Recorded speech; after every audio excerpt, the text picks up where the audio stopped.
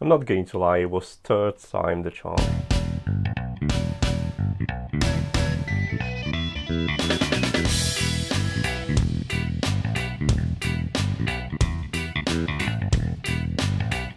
Hi, I'm Marta and this is NotEnoughTECH.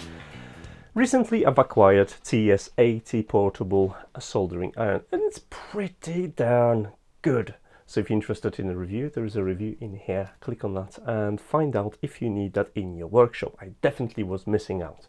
So once I've got this, I decided to take the improvements of my soldering workshop even further. And well, I needed to swap my soldering help. This is a soldering stand and this is probably the cheapest one you can get. It is broken. And basically the rods in here and the clamps are ridiculously bad, and I would not recommend this design, so pay attention to the ends of this to figure out whether you should get a clamp like that or not. But the bottom scenario is don't buy this. It was free with something, I don't even remember with what, probably with my other soldering iron. Anyway, the subject of today's video is going to the future, because I've actually acquired a new soldering stand. And I'd like to present you with the second cheapest stand you can possibly get on the internet. Ta-da! Alright, that piece of futuristic looking tech will set you back about £10. So what is it, $12? Honestly, it's actually not that bad. I've ordered this because I've noticed the clamp design is so much better, and this comes with the features, if you can call them the features. By the way, I bought it myself. I don't get paid for praising this, okay?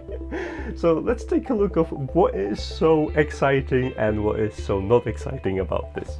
First, let's talk about the clamps. The clamps are mounted the correct way, so actually you won't be able to destroy it as quickly as the other clamps on my cheap stand.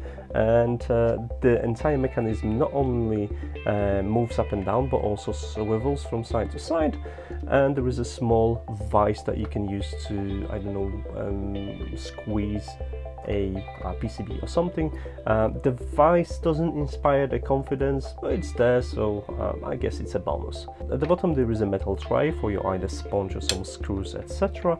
At the side you're gonna see the soldering iron stand, and at the top there is a crown, which is a magnifying glass with an extra zoom bubble to inspect your SMD soldering work, and obviously LED ring.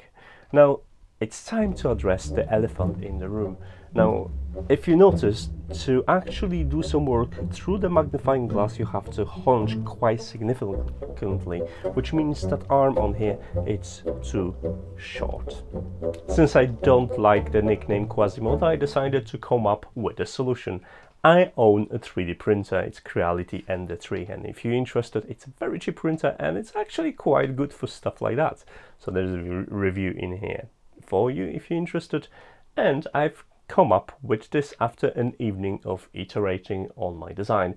Now actually I didn't come up with this because this is a prototype. I've spent about half an hour carving with a knife to make it fit. So after prototype was ready, I've designed the second iteration, which actually has proper dimensions, fits, and it works. So now it's time to assemble it.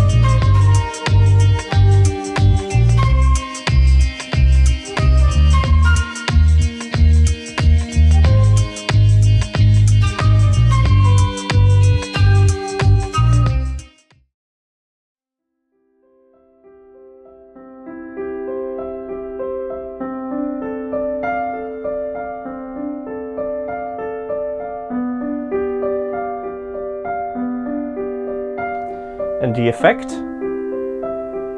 It's simply stunning, especially for the second cheapest soldering stand on the internet. There is one problem though. I'm gonna have to fix that bloody soldering iron stand now. Damn it!